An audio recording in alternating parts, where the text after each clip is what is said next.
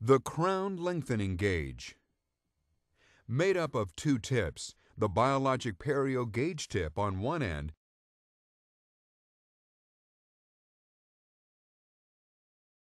and the papilla tip on the opposite end.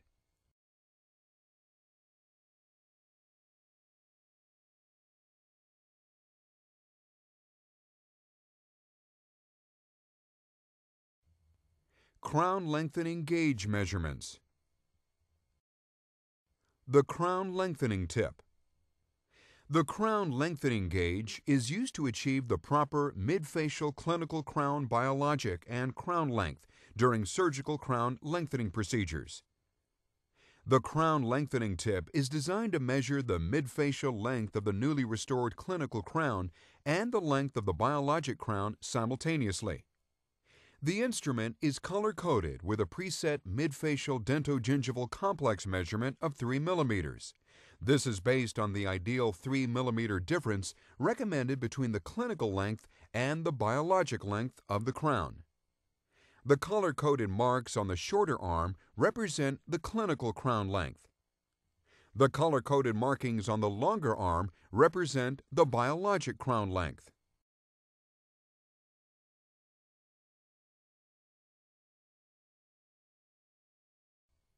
Papilla Tip Measurements.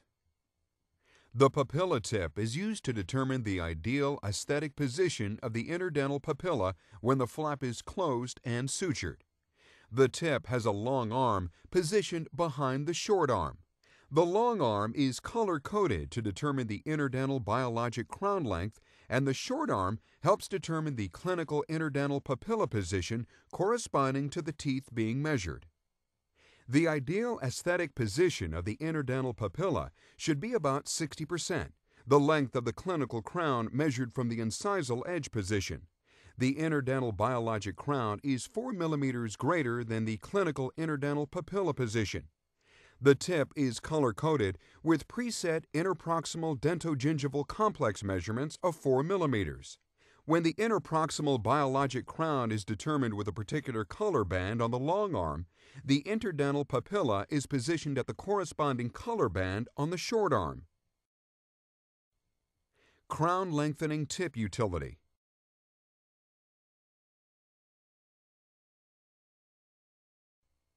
Incisal edge position should be determined before instrument is used. Using the proportion gauge, we can see that the clinical crown length of the central incisor should be at the outer margin of the red band. This is the same measurement as the outer red band on the short arm of the crown lengthening tip. The biologic crown length should be at the outer margin of the red band on the long arm to properly achieve the desired 3 mm difference.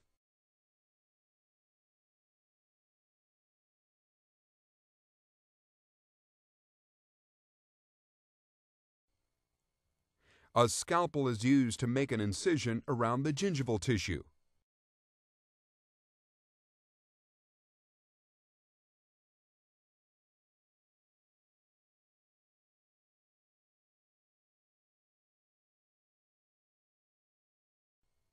The bone is then reduced.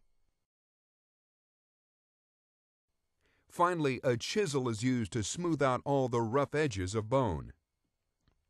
Before and during surgery, the crown lengthening gauge helps to quickly and accurately determine where the new bone level should be. Once surgical crown lengthening has been performed, we can also adjust the papilla using the papilla tip. The outer margin of the red band on the long arm shows the correct interdental biologic crown length. Use the crown lengthening tip to determine if enough bone has been removed and where the flap should be restored to. After surgical crown lengthening is completed, the final clinical tooth proportion can be verified using the proportion gauge.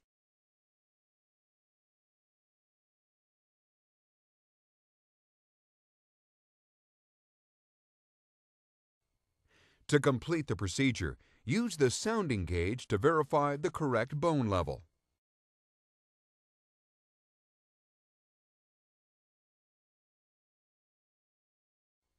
Papilla Tip Utility.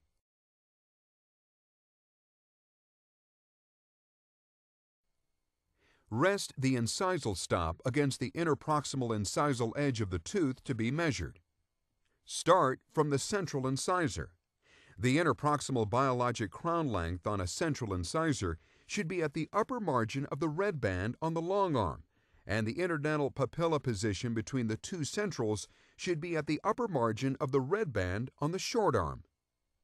Similarly, when the interproximal biologic crown is determined with a particular color band on the long arm, the interdental papilla is positioned at the corresponding color band on the short arm. Interproximal measurements between lateral incisor and canine should be at the upper margin of the yellow band.